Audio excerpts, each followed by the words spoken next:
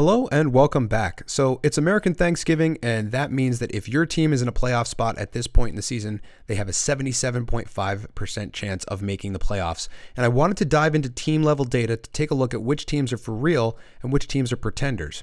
And today we'll be looking at defensive metrics. In terms of fantasy hockey, that will help us make better decisions about goaltending going forward. It's been a very difficult year to evaluate goaltending and try to help your team succeed in fantasy using your three goaltenders that you usually want to use. So this is going to help you out, especially if you've been struggling lately with your goaltending. Now, very quick introduction. This isn't necessarily going to be an evaluation of different goaltending numbers, raw numbers, and things like that, but it's going to be a look at teams and team level data and to show you which teams are playing good defense. And typically you want to have your fantasy goaltenders playing on teams that are playing good defense, as opposed to a goaltender who's very talented and skilled, but whose team is getting shelled on a regular basis. So let's take a look at some of the data and dive right in. Now, what you're looking at is a dashboard that I've created using data from Moneypuck.com. They're an excellent resource. If you don't use them, there's a number of different things that you can look at, but sometimes it gets a little convoluted. So I'm going to show you how to use the data to make better decisions for your fantasy team. So what you're looking at, we have actual goals against, expected goals against, high danger shots against, and D-zone giveaways. So let's start with D-zone giveaways, and this will bring me to a point that kind of struck home last night. I've been saying for a while now that the Montreal goaltending, despite the fact that both goalies are playing well above expected, you don't want to own them and you don't want to pick them up on waivers because their team is just not playing well in front of them. So you can see that here. This is defensive zone giveaways. They are almost 100 higher than the third or fourth place teams in terms of D-zone giveaways. So that is alarming. If you own either of these goalies, you should probably try to drop them.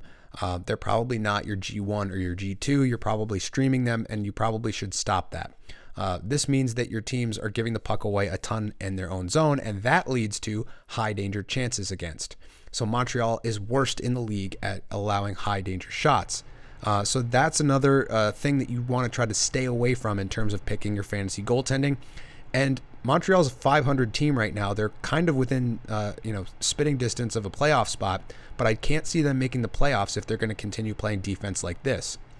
Ottawa's another team that you don't want to have their goaltending, despite the fact that Anton Forsberg is playing above expected, and you probably drafted Cam Talbot, held onto him on the IR, and you don't want to drop him right now. But both of these teams are giving up a ton of high danger shots against.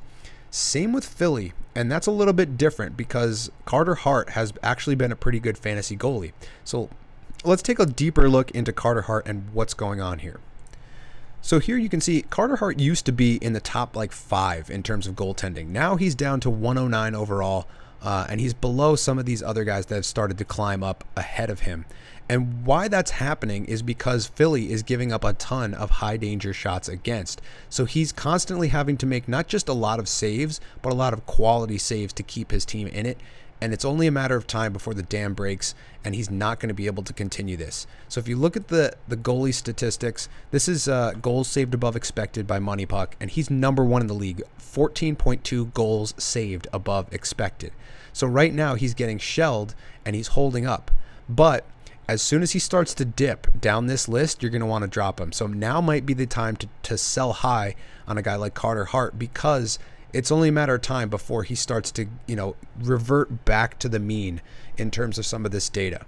Now, some of these other guys on this list could potentially keep it up. If you look at Connor Hellebuyck, he's way above expected as well. So is Jake Oettinger, and so is Ilya Sorokin. But if we look at expected goals against, you're going to see Winnipeg way down here, only 101 expected goals against, which could potentially indicate that Connor Hellebuyck could keep this up because his team is playing decent defense. The issue comes with Jake Oettinger because Dallas is actually kind of towards the top of this list. So 127 expected goals against, 102 actual goals against, which means Jake Ottinger's playing out of his mind, and so is Scott Wedgwood when he's healthy. So both of these goalies are doing what they're supposed to do. It probably is sustainable just given his talent level. Sometimes you have to use the eye test with some of these things.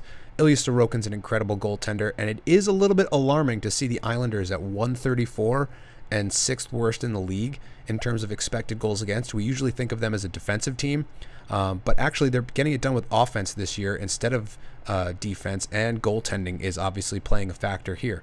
But then you see Linus Ullmark, he's playing better than expected, and Boston is third best in the league in terms of expected goals. So this is kind of how you can use the data. And if you see, Linus Ullmark's the best goalie in fantasy right now because of that. So what you're getting at the top of this list are goalies who are playing above expectations in terms of what they're stopping, in terms of quality chances and whatnot. And then they're also getting help from their defense. So here's Boston. Hellebuck is second. Here's Winnipeg. Logan Thompson's right here. Here's Vegas. You can see Georgiev. Here's Colorado. Jake Ottinger. Obviously, we just mentioned that Dallas is a little bit higher. Islanders are a little bit higher. Vitek Vanacek, he is exactly, if you look at the numbers here, he's at 0.7 goals saved above expected. Nothing crazy there. And the reasoning is because the Devils are limiting a ton of high danger chances against. If you look at this metric, they're number one in terms of limiting high danger shots against, and their expected goals is number one in the league. So you're getting Vitek Vanacek playing extremely well here. Shesterkin, Sorokin, both of these are excellent goaltenders, and the Rangers are towards the bottom of this list as well. So you're getting good goaltending and good team defense. So this is kind of what you want to look at in terms of advanced stats and helping you make better decisions with your goaltending. Because if you can get a goalie who's playing above expectations and is also playing behind a good defensive system or structure, whatever you want to call it, that's not going to give up a ton of high danger chances or give the puck away in their own end, then you have a better chance of shoring up your goaltending for your fantasy team.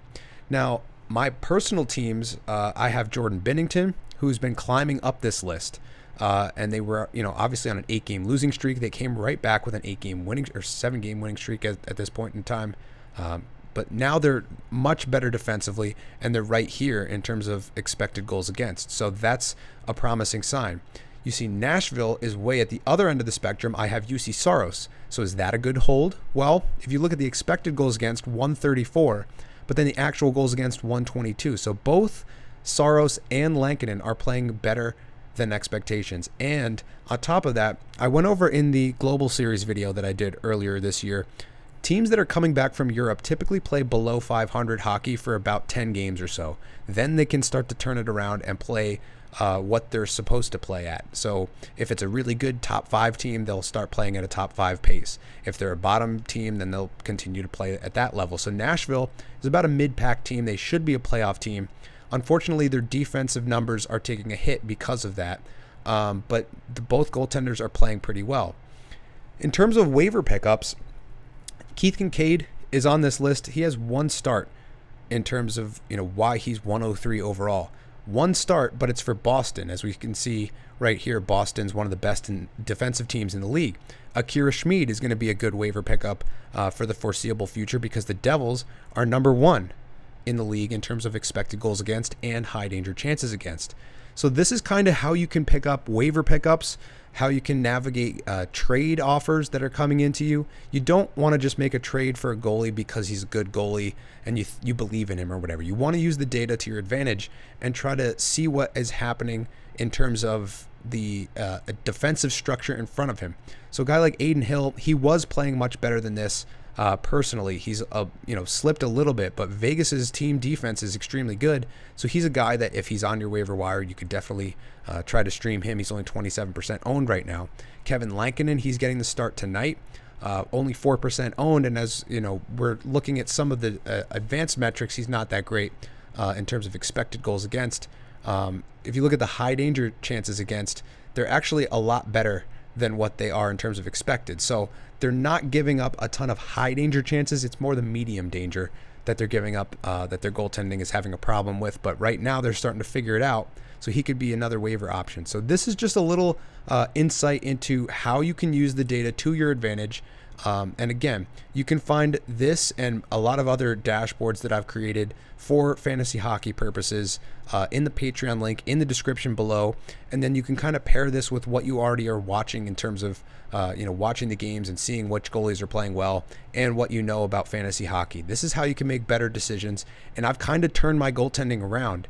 For the first 5 weeks, I didn't win anything because I did not have my goalies were playing pretty poorly, and Pittsburgh was a big reason with that 7 or 8 game losing streak they had. I had both of the Pittsburgh goalies, but I've started to turn it around using the data. So this is how you can kind of gain a competitive advantage against your competition. So I just wanted to bring this to your attention right before Thanksgiving and kind of give you a look at some of these teams. Some of these teams that are giving up a ton of high danger chances against, these are pretenders to an extent. Obviously, Florida, they're a little bit, Florida, Dallas, the Islanders, Edmonton. These should all be bubble teams come at the end of the year, just because of the amount of defensive lapses they've had. Now, Florida had injuries. That might be a factor there. Washington had injuries on their blue line. That might be a factor. So you do have to use eye test as well. But this is just a general sense of how you can use the data to make better decisions with your fantasy goaltending, because obviously it's been very difficult to find reliable goaltending, especially 3 guys to have in your lineup on a regular basis that can get you wins and get you save percentage and goals against and everything else that you need. So that's going to do it for this video. I want to thank you for sticking with it all the way to the end. Make sure to follow me on Instagram. I'm doing a lot of shorter content on there. If I don't have time to do a full YouTube video, I'll be posting on Instagram. I just highlighted on Instagram the Jeff Skinner pickup that I was highlighting in the Week 7 schedule video. I said that Jeff Skinner was going to be the best ad on Tuesday night, and he certainly was. 2 goals, 3 assists, 5 points.